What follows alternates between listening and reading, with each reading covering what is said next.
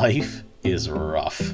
You gotta take the time to focus on what brings you joy. As the Japanese say, ikigai. Or, what am I nerding out about right now? Join us at the gaming table. Or reading nook. To find your happiness. I'm Laney. I'm Marshall. And this is Elated Geek. Hello, and welcome to our last episode of December. Our last episode of 2020. Wow. This podcast, we will be talking about books, movies, TVs, games that we have been experiencing the past 2 weeks. We're going to talk about some lifestyle stuff. But also, if you are listening to us on YouTube, you should know that we are going to start transitioning into our brand new name, our brand new social media stuff, and it is called Elated Geek. I'm really excited about Elated Geek, and I think one of the things that we're feeling is that we just kind of need to move from something that is just the Zainey Laney brand, which is still going to be sticking around, but we need to go into something that's more both of us. It's something that is you two. It's not just us geeking out about something, but we really want to bring you in on the joy. And obviously, right now, we are just talking about things that we're experiencing or things that we are liking. We want to try to bring in some guest people, and we want to talk about stuff that you guys want us to talk about. So, that being said, stick around till the end of the podcast. We'll tell you how you can be a part of what we're going to do and give us a little bit of feedback about what you want. So, make sure you listen all the way to the end and that information will be there. But in the meantime, we will be doing our books December and 2020 wrap up. That will be coming out next week. So, stay tuned for that as well. And hopefully by that time, we will also have this posted on all of our podcasting platforms. On top of that. Yeah, we're going to be starting to podcast through Anchor, but we're going to be trying to branch out and make it where it's a little bit more available to other platforms. Exactly. So before we get started, we wanted to talk about what are you drinking? I mean, because usually we're drinking something. We are huge believers in drinking new things, trying new things out. So we are both drinking the same tea because here in Florida, it is 40 degrees. Yeah. I have a friend who lives up in New York who told me that it's warmer in New York than it is down here right now. That is crazy. I'd be freaking out. Yes. So we are trying out this winter wake-up tea from Trader Joe's. It says it is a spicy black tea blend with cinnamon and ginger.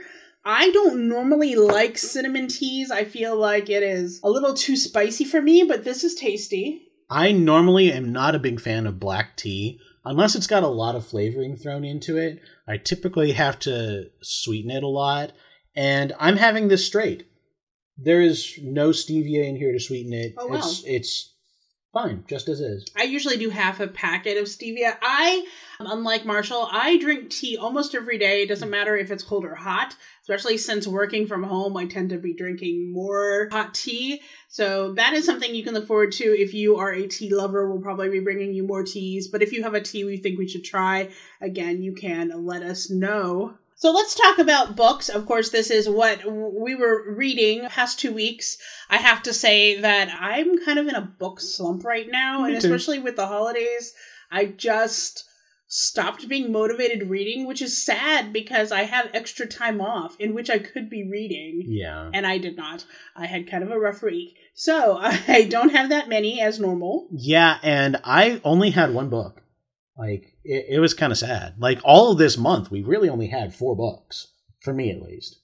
Oh, yeah. Yeah, and so I just finished one, and that was If We Were Villains by M.L. Rio. And that was really interesting, I felt like. We talked about it a little bit before when Laney read it. Right. But I did, once I got past my own reading slump, I kind of burnt through it. And I found it very entertaining, if a little difficult to get into early on. And it's that early rise that made it so that it was more of a 4-star than a 5-star for me. Right. That makes sense. I really liked the Shakespeare and the use of it and how the actors felt. It was really good. How do you feel about the dark academia genre as a whole? Are you really into like collegiate or educational settings with kind of a dark mystery around it. Are you into that? I kind of am. I mean, I really like... Okay, so Harry Potter is kind of like that because almost every single one of those books happens at a school. Truly Devious is like that. It's all happening in a school and the mystery is surrounding the school itself. I feel like you have to have something that is very different about the place in order to make it work. Right. It can't just be like, oh, well, here's a middle school. Another one that I really did enjoy was The Mystery of Alice, which took place in a high-class school. Oh, interesting. And that was a big part of the plot line. Mm-hmm. I felt like it really worked there. So yeah, I mean, I guess collegiate does kind of resonate with me as long as the school itself is interesting. So as far as the dark academia genre, though, If We Were Villains, it falls more under that, whereas like Harry Potter, Truly Devious, not necessarily dark. Like dark means more sinister rather than mysterious. So I would say there are a couple ones that I read that are, truly a dark academia, and If We Were Villains falls more into that category. I think I'll try to pass more of those kind of books over to you to see if you like them. Yeah, I'd be interested in it. Okay. As far as what I read this past 2 weeks, I ended up reading 5 books, so about 2 books a week, which is what my normal goal is to read 2 every week. So the first book I read was A Heart So Fierce and Broken by Bridget Kemmerer. This is the second book in the Cursebreakers series, the first one being A Curse So Dark and Lonely. Yes, and I always forget what it is. And it's always easy for me to remember because it's right there in front of my face on my list of things to read. So this is the story of Gray, who we met in the first book, and he picks up Liamara, who is the daughter of this opposing queen in another country who is trying to take over the land that Gray and Ren live in.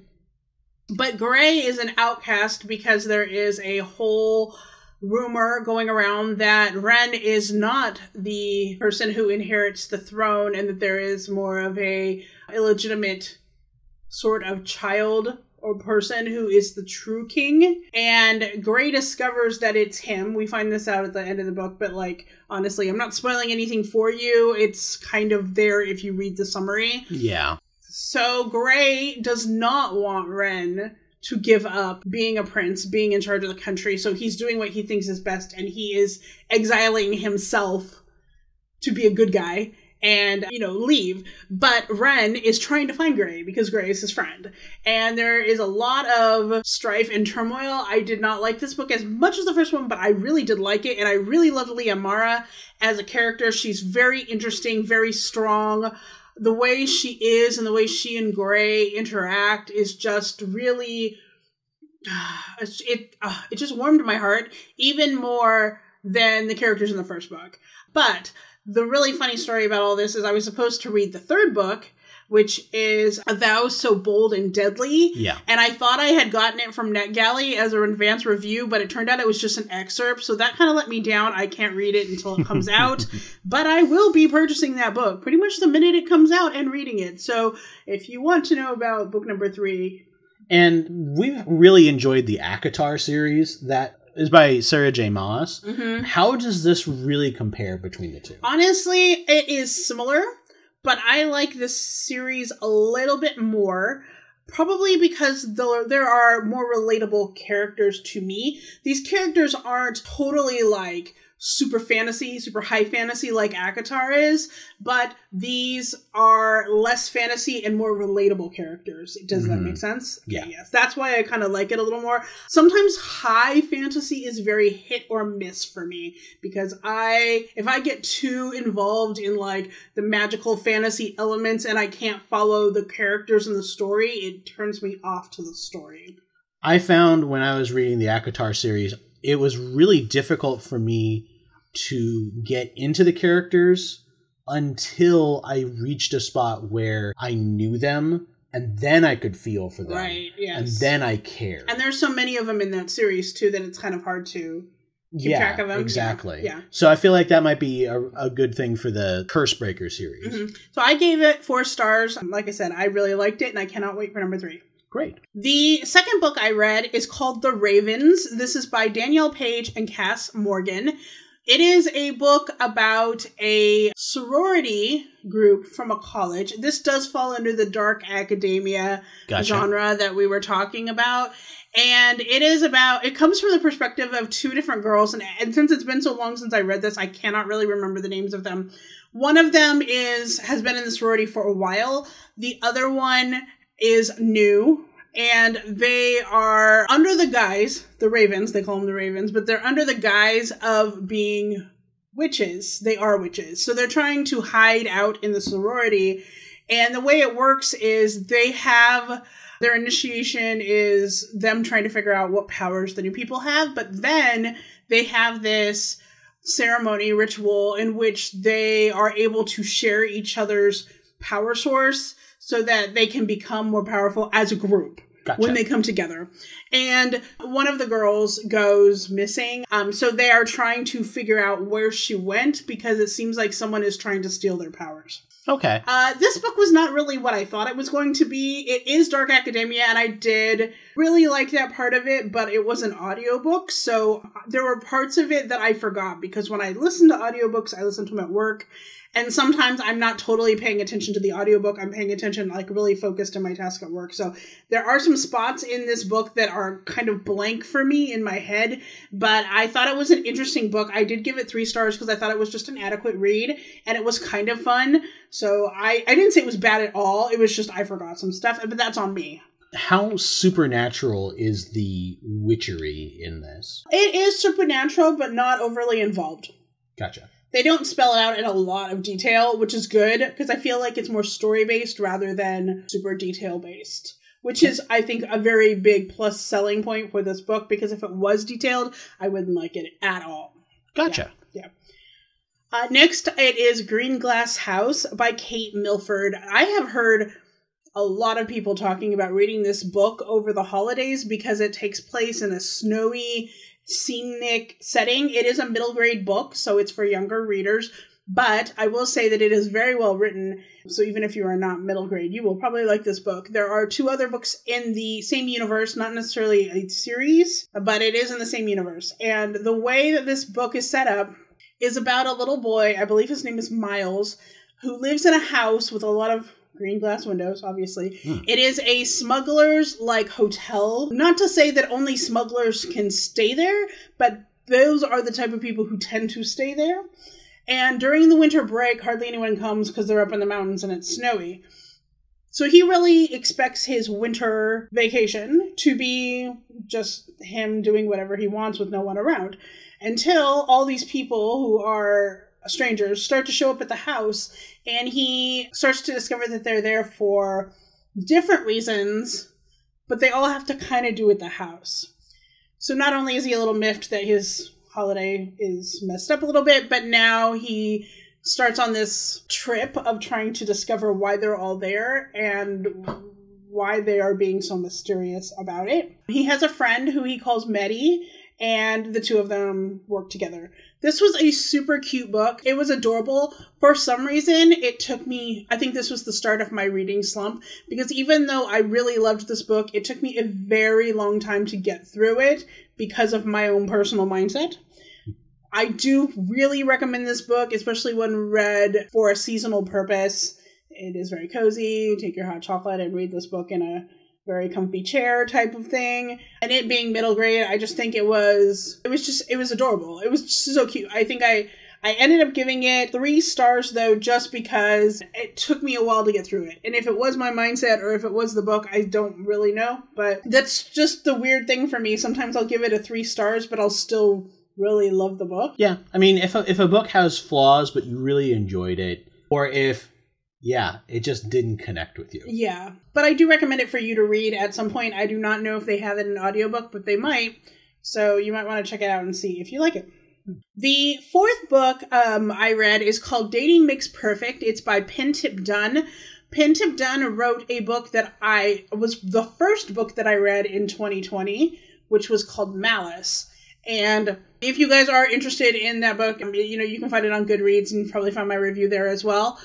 But when I found out that Pentip Dunn was coming out with this other book, I was very, very excited because I really like her writing style.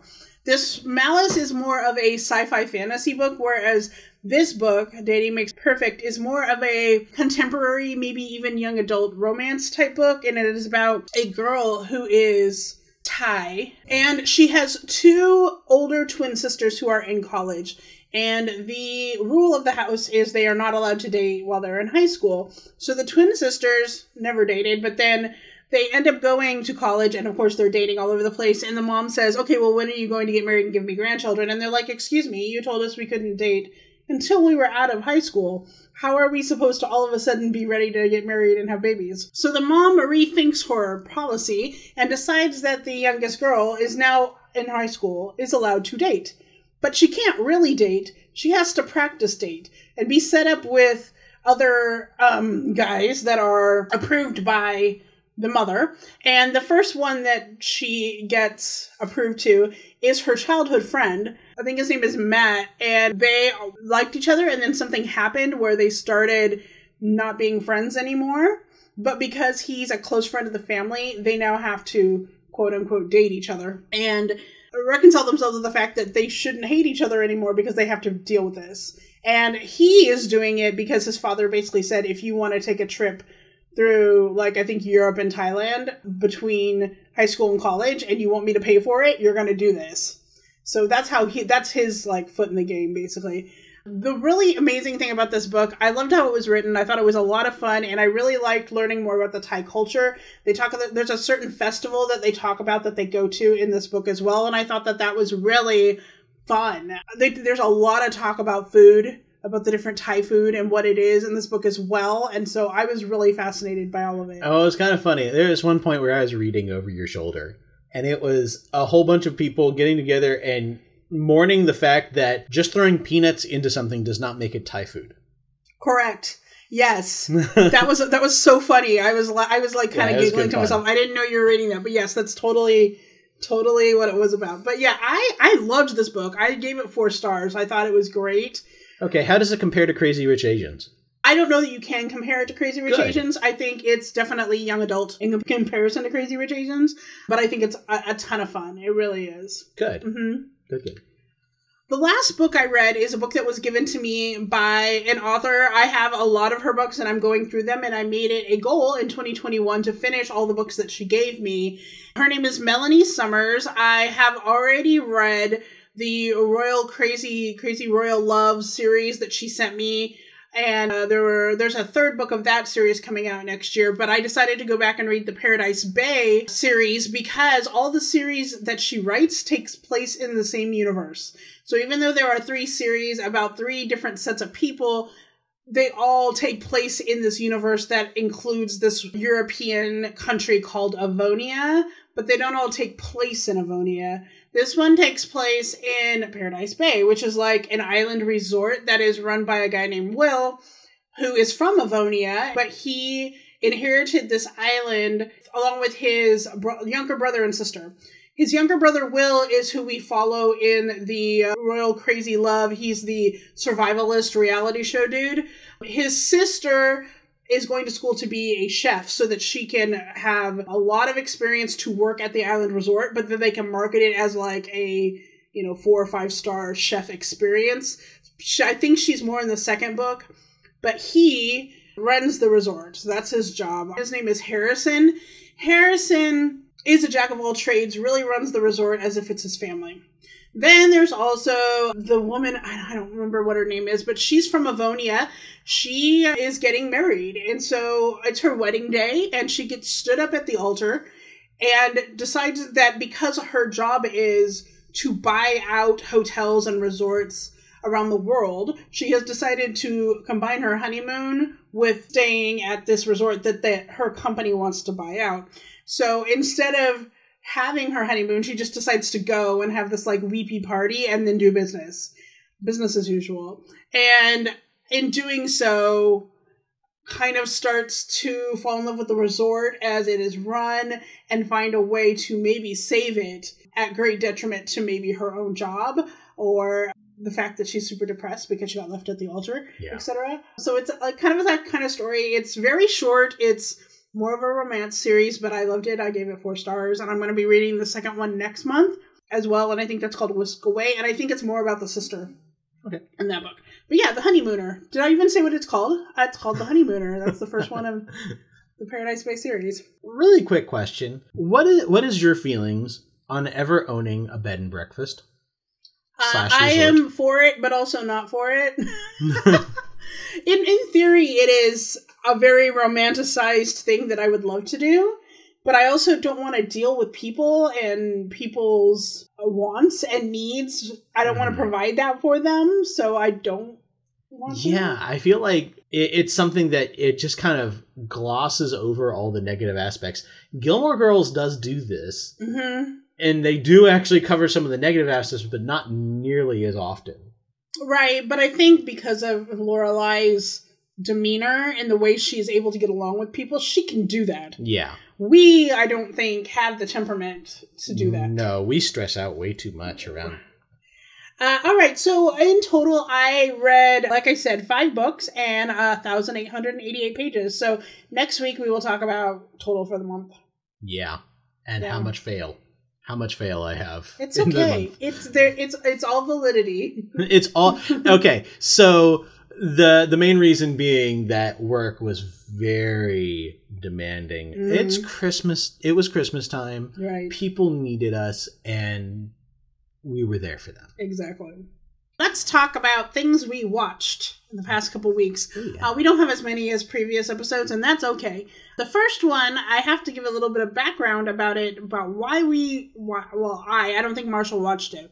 I got a free trial to Acorn TV specifically to watch a show called Stitch in Time, because I have been super into the past couple months learning about period clothing and historical costuming and cosplay. For some future projects, I'm trying to learn how to make these kind of clothes inspired by, pop culture and other things. So in doing so, I found this show called Stitch in Time, which is basically about a girl who is a fashion historian, and she comes across a picture that's of like a famous art piece that shows people in period dress.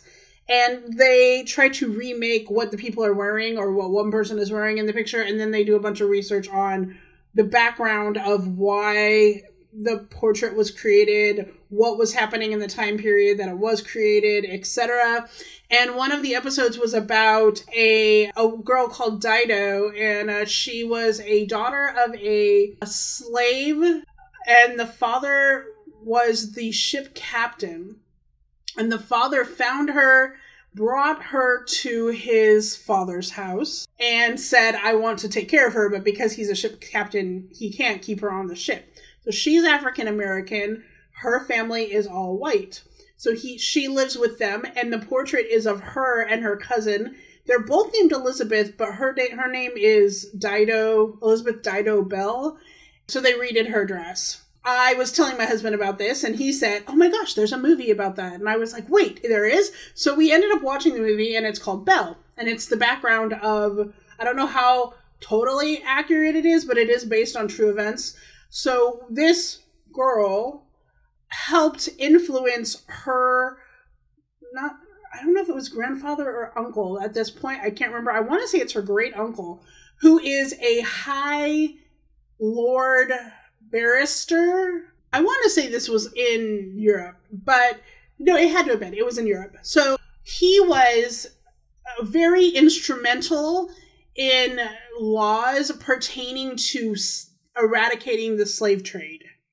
And she was kind of influencing him in that direction. So that's what the movie was about, what she did. But that's why she's kind of a little bit famous, because that's cool. She is an African American girl who is living in a white upper class life, but she's not allowed to really partake. She's not allowed to eat when there's formal events with the family because of her skin color, even though she has more money than her cousin does because of all her inheritance. Like, it was really interesting to see the classes as it pertained to the race as well. So yeah.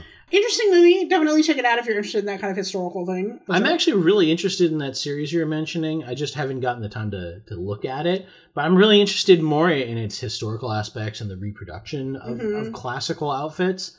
Just because I sometimes wonder how much it goes into making clothes before there was sewing machines. Yeah, and I watch a lot of YouTube videos. There's actually a YouTube video that I watch a series, and she learned how to do authentic tailoring in colonial Williamsburg. She took lots of seminars, so she shows kind of these techniques that she's picked up, which is very fascinating. And I watch them before I go to bed because for some reason watching someone sew is just really therapeutic. For you, yeah, I can totally see that as something that's therapeutic. I fall asleep to people playing the same video game every day. So exactly. Yeah. So we only watched 2 more holiday movies this past couple of weeks, Christmas Vacation and The Holiday, which, Marshall, you did not watch The Holiday with us, I didn't, think, although it was on my list. There is, however, one movie we watched that's not technically classified as a holiday movie, but for us, we have to watch it Christmas Eve. So we had Christmas Vacation, we had The Holiday, we also have Hook. Oh, I forgot to write that down. Yes, we also watched Hook. And that is our classic Christmas Eve. Christmas Eve. It's the time right before Christmas that we all get together and we all make fart jokes. Yeah.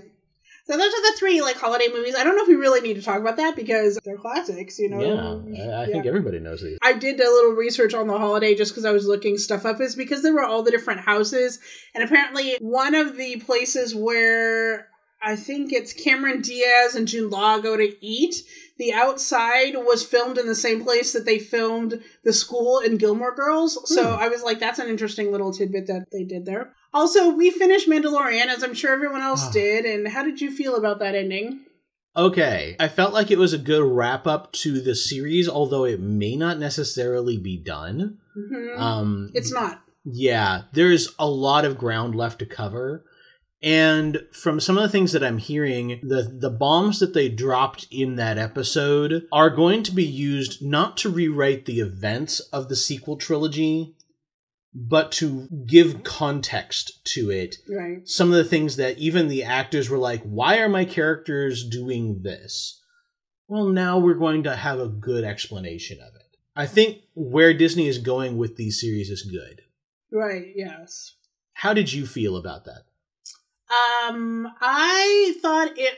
I liked the ending, although it made me a little bit sad because if we don't get more Grogu, I'm going to probably be done with this. But the action is not always my thing. I was a little bored, as I usually am with some Mandalorian scenes, but not all. Some they are entertaining action, but in this case, I was a little bit bored. But I thought it was cool the way everybody came together and did their own thing to try to get in to rescue Grogu. So that was fine. I really liked the symbolism of the fight between Moff Gideon and the Mandalorian and Mando. Because of the weapons they were using to fight each other, were both representative of different aspects of Mandalorian culture. Right. And that's really what this episode was all about. It's what really is Mandalore. And that's like something that was so key underline in it that I thought was really interesting. We also rented a few movies, my husband and I, to watch right before Christmas. He got Tenet, which he has seen in the theater, and I was very excited to see on my TV because I heard the sound was horrible in the theater, and we were able to watch it with captioning and a sound bar, so we actually understood what was happening. And the movie itself was filmed very well. The actual storyline was interesting, but what really killed me about this movie were the plot holes. There were certain rules that you have to follow in this movie in order for it to be successful. Things that were pointed out as rules that needed to happen in specific timelines. It is kind of a time travel thingy in a way that were broken all over the place. And that really irritated me, especially in a movie like this where it's not always specific what is happening and you're trying to figure it out. When they give you things for a plot in order to make their part of the story be told more dynamically, more exciting, but yet it doesn't follow the rules that they themselves have set up, to me, that kind of hurts what is happening in the movie. And that happened a lot in this movie, and it hurt my head a lot. I will say the first 10 minutes of this movie had me very intrigued. Would I watch this movie again? Yes, I would. I would watch it with Marshall and have him also pick it apart with me because my head hurt so badly after watching this movie. Not just because of the sound, but also because of sitting there trying to intently figure out what was happening in this movie. I understood the movie. I understood the plot of the movie. I understood what was going on. But because of what happens in this movie, the way that the time travel happens, it hurt my head. I have always had a love-hate relationship with time travel in fiction. Mm-hmm. Typically because the way that it goes about doing its thing makes no logical sense once you put half of a lick of sense into it. The only time that I have really seen it where I was like, okay, I have no holes in this story was actually Endgame. Yeah. I have no problems with how Endgame does it, because they kind of dealt with all of the things. Yeah, the more complex you get, the harder it is to keep it together. Yeah. And Endgame didn't go complex. It went a lot simple, and I think that I appreciated it. Dealt with a lot of different timelines that were there, but it just said, okay, there are all these timelines. Yeah, we don't need to actually watch you go and deal with all these timelines and resolve them. We just say, you did it. Exactly. Mm-hmm. Alternatively, we got a movie that was kind of underhyped, in my opinion, called Love and Monsters. Mm-hmm. Marshall did watch this with me and Corey. It is the story of kind of this nuclear holocaust, in a way, like a post-apocalyptic, where there's an asteroid coming to Earth and they have to eradicate the asteroid, and they decide to send up nuclear weapons, which in turn causes radiation, which causes animals and insects to become deadly. Large, man-hunting eaters. Specifically, it works on cold-blooded organisms. Yeah. And it was really interesting because, like, they literally launched all of the nukes.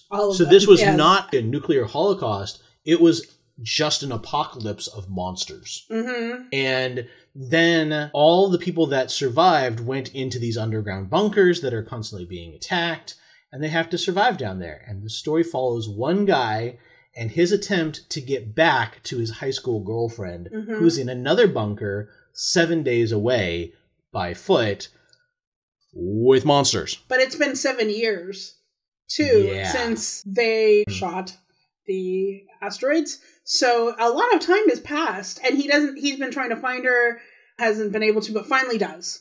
So that's when he decides to go and meet up with her, but he hasn't been above ground. He's not part of the scouting party ever, so he has to learn how to protect himself. And he has a problem that he freezes up. For a specific reason that they tell you about in there. Yeah. It's kind of important to the plot a little bit. I thought it was cute and fun. It reminds me a lot of, like, zombie stuff, except with insects, large insects. If you liked Zombieland, you'll definitely like this movie. Mm-hmm. There is some creepy crawliness going on because there's lots of bugs that are really big. But how did you feel about that? At first, I was a little, like, weirded out by it, but as the movie went on, it wasn't as bad as I anticipated. So I think it was okay. There are some gross parts. If you don't like big bugs, you will not like this movie, but it's not as horrible as I thought it was going to be. And the plot was, I thought the plot was excellent. Right. It didn't really end either the way I thought that they were going to end it, which is great. It was not cliched at the end, in my opinion. Mm-hmm. Yeah. The very last movie we're going to talk about is the one that's been most anticipated for over a year. And we watched it last night, and it's called Wonder Woman 84. I'm trying to figure out where I start on this because I liked it. Me too. Did not like it as much as the first one, but liked it. Liked it more than everyone else seems to like it. Because a lot of people are really dissing this movie and said they were disappointed. I understand where their disappointment comes from, but for me personally, I understood where they were trying to go with it. There were a couple boring parts. It wasn't like go, go, go. My favorite part, this is not a spoiler, but there's a part where Chris Pine is trying on clothes from 1984 and just having the best time with his fashion. And she's like, of course, very classically, she's a snazzy dressed woman, very like modern, simplistic, and he comes in with all these like fashion trends and she's like, no, No. And from what I understood, his lines in that scene were all ad-lib. Right. So, like, that's really just Chris Pine just being a dork. Which I love. I love Chris Pine. He's so funny. Yeah. Does not take himself seriously, which I appreciate. Yeah, because this character couldn't take himself seriously, not in this setting. No. I felt like this movie, we were talking about this at the end, this movie was very prescient. I feel like this movie, even though its release was way delayed, when it came out, it felt like the climax of the movie was where we are right now. Mm-hmm. And a lot of this movie is about taking the shortcut to getting what you want.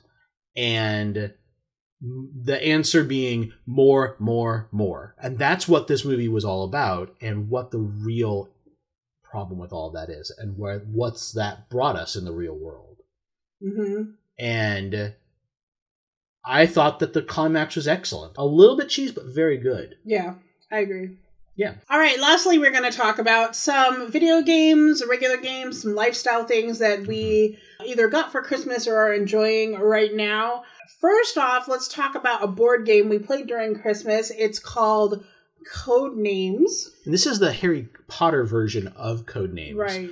But it's got a lot in common with the original, so it translates. Mm-hmm. So Codenames is this game where you have a layout of tiles, and you have to get your partner to guess the correct tiles without guessing any of the very wrong tiles. Mm-hmm. And you'll do this by giving them a clue, kind of like Pyramid, $10,000 Pyramid, mm-hmm. and telling them how many different tiles on there you intended this clue to indicate. Mm-hmm.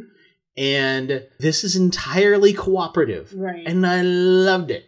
Yeah, you weren't like competitive or anything. You do have a partner, and there are kind of teams, but you're not competitive teams. We are just like teams within a large group of people trying to accomplish the same thing. Mm-hmm. We played it with my father and our friend Jose. And I was on one side of the table with Jose where Laney was with our father. Jose and our dad, they know Harry Potter, but not really into it. We're mm-hmm. really into it. So Laney was my partner. Right. And I think this worked really well, even for the other half of the table. Mm-hmm. They knew what they were doing because they just keyed in on what was in the pictures. Whereas Marshall and I keyed in more on things we knew in the Harry Potter universe and could be like, oh, this is the clue, and we'd be like, oh yeah, that. Yeah, because exactly. we were a little more into it, yeah. And there is some more modes of play. We didn't get into it. We only played it like a couple times. Right. But I think this is a really fun, excellent game, and it feels good. Yeah. Once you understand the rules, it feels good. And even my mom, who was sitting there watching, normally because she feels like she can't pick up on these games fast enough, was sitting there like, ooh, I want to do this, but we didn't have enough players to have it be even. So she would give us a clue at the end and be like, I chose these two. Yeah. Let's see if it works. Yeah, so that was kind of fun as well. So yeah. I recommend, at least the Codenames Harry Potter, but I bet you since Codenames is very similar, I think there's also a Disney version as well, but I recommend for even like young kids, because if they can identify what's happening in the picture, then they can play the game. It's not that hard, really. It's a good family game. Yeah. Yeah. So let's talk about video games that we got for Christmas or intending to get, because I have had my Switch for more than a year. I got Animal Crossing when it first came out in March, because I used to play New Leaf and I had to get the new one. And then, of course, the Animal Crossing hype blew up. And so Marshall has been trying to get a Switch for a long time. Finally got one this month. And I got it like a full month before I was thinking I was going to. Yeah, because it actually came in. Like we thought there was going to be a shipping delay. So he also bought Animal Crossing as well to play. So, of course, this left it wide open to get some more Switch games that we could play. Our friend Jose also has a Switch, so we were able to play, all of us, different games together. Mm-hmm. One of the games that he gave me, which I had never heard of before, is Agatha Christie, The ABC Murders, which is probably perfect for me because I love mysteries and I love Agatha Christie. So I haven't really played this game yet, and I need to soon, but it's an adventure inspired by the Agatha Christie novel, The ABC Murders. You're supposed to chase a serial killer who's hiding behind the ABC signature. It says inspect crime scenes, interview suspects, and analyze evidence you have created. So I'm excited to start this one. I think it was a really great, unknown game for me. For him to get it, I thought was really amazing because since I had never heard of it, and when I saw it, I was like, yes. Perfect. Yeah. Perfect game. Exactly. Mm-hmm. Now, one of the things that we also got, this was one that was addressed to both of us from Santa. Pretty certain that means you got it, Laney. I did buy it, yes. Yes. Mm-hmm. It was Super Mario Party. Now, I've never actually really played a Mario Party game. Right. But I've been interested in it. And I know you've played them before, and you kind of had some difficulty because of really competitive players. I remember that I did have difficulties with the people because the people playing it were mean. So I don't like playing when there are people who are overly competitive or mean or specifically try to spite you when you're playing. I like playing for fun when I'm playing with other people, which is why Splatoon was so fun when it first came out. And then when people figured out how to play it and just defeat you 2 seconds in, I lost the fun of playing Splatoon. Yeah. Here with this game, we were playing with Jose for our first playthroughs, mm-hmm. and we dealt with a lot of the competitive issues by saying, okay, whatever happens, the NPC must die. Mm, exactly. And I think it was just so fun and laid back, and there's a lot of mini games in there mm-hmm. that I really enjoyed the play of it. Mm-hmm. It was very different.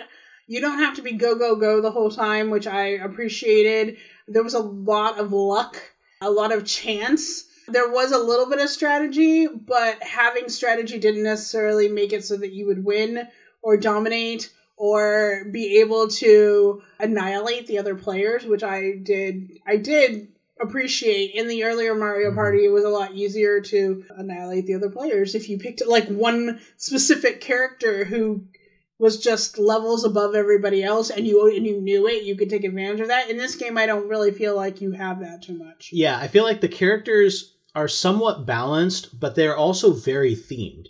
So right. You played as Rosalina, who is a princess, and some of her things just gave her more money. Right. Where I played as a shy guy who was just barely above average constantly. Mm-hmm. And I think it was pretty good. Yeah. I enjoyed it. I can't wait to see what other levels other characters might be as we pick it. Yeah. I think it's a great party game. I think between all of us, we had 8 controllers total because we have a couple extra sets of Joy-Con controllers. So we could, I don't know how many players you can play. I think up to 4, mm-hmm. right? Which is fine. We played 3 and that was fun. And when you bring 2 Switches together with Super Mario Party, you can actually dock them right next to each other physically, and they'll actually change the game board layout. Oh, nice. So you can go, this Switch is laid out this way, and this one is laid out this way, and now the board looks like an L, and it shows up on the screen. Oh, that's cool. Yeah.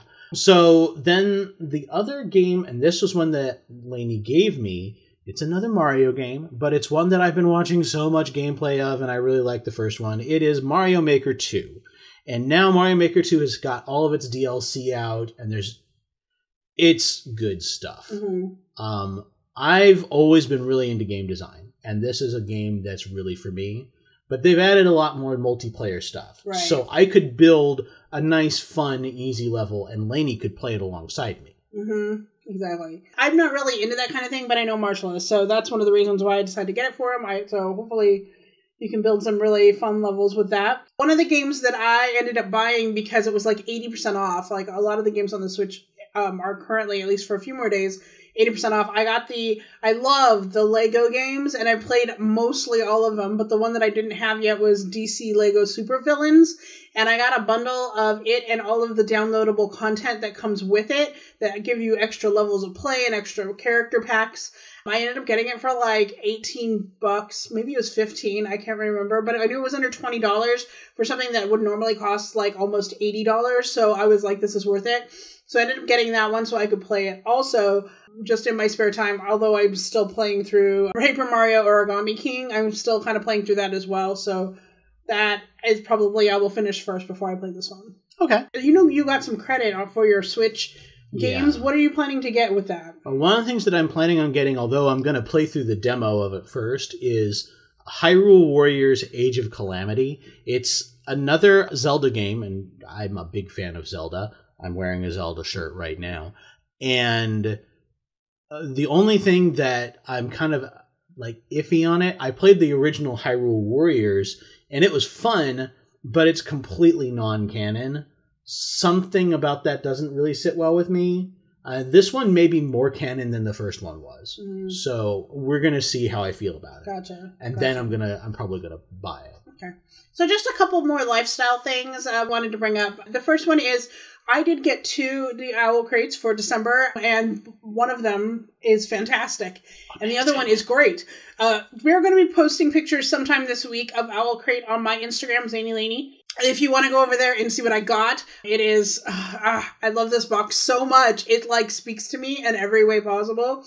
So please go over there and check those out. Their other lifestyle thing that I have is, we still wear masks when we go outside. I personally had a choir concert that I had to wear a mask in, but I wanted to wear lipstick. And as we all know, it's very hard to wear makeup and lipstick when you're wearing a mask because it definitely rubs off on your mask. So I've been on this drive to find a lipstick that is kiss-proof, waterproof, won't smudge on my mask, and also is red, which is so weird because I used to hate red lips. And now I'm totally into it, especially since I've been into historical costuming. I've totally been into a red lip, and I've been surprised about how a red lip will really make me feel better if I pop it on, almost like I'm all of a sudden fancy. And, even if I don't go out, I feel more fancy, which is great. So my favorite one that I found is the Stila Stay All Day red lip in Beso. It's like the liquid lipstick. And I got it for super cheap during Christmas for $10. Usually it's about $20, but I got it for $10 and I thought that was a fantastic price. And so I got that one and it did not smudge. It did not get over. And the back of my mask was white and it did not get on it at all. I do have an honorable mention drugstore if you're looking for one. It is the L'Oreal Infallible Pro Matte Liquid Lipstick. And the shade is, and I can't read it because it's always so small, Framboise Frenzy. There you go, Framboise Frenzy. And that one's a really nice red as well, if you're looking for a red. It is a little bit sticky, and it doesn't stay on as long as the Stila, but it is good as well. Okay. So that just about wraps us up. That does. Thank you for listening to us at Elated Geek. Follow us on social media for pictures and more info on things that we talked about in today's podcast. Find Laney on @ZaneyLaney or me at One True Hazard. Links for these are in the show note. If you want to help us continue to bring you new and exciting things to nerd out about, please consider donating to our Ko-fi account. The link is in the show notes, and every donation is accepted with total appreciation for your support in us. Send us your geek obsessions or topics you want to experience and talk about in future episodes. Email us at share@elatedgeek.com. Until next time. Geek out.